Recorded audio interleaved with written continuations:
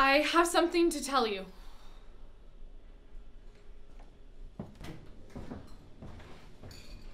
Pray tell. My body has obtained cancer. No, it hasn't. No, it has. This is a joke. Your delivery's way off. Damn it, this isn't a joke, Peter. Okay.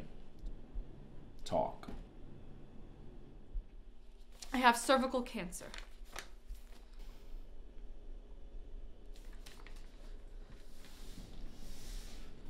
They gave me some brochures on how to deal with it, but whenever I look at them, I just see confused middle-aged women smiling with cancer squiggles all over their faces.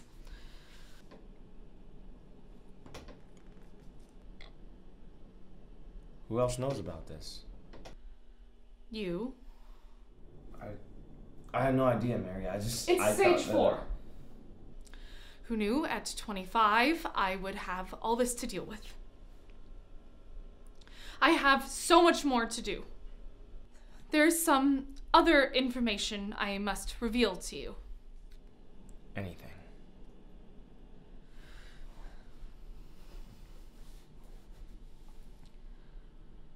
I'm in love with you. Mary, listen. It's true. I'm in love with you. I've been in love with you since university. Why else would I live with you? Why else would I spend every Sunday eating waffles with you?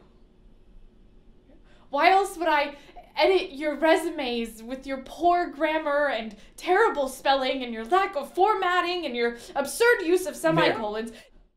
Yes? I'm in love with you as well. Only took cancer to break the ice, right?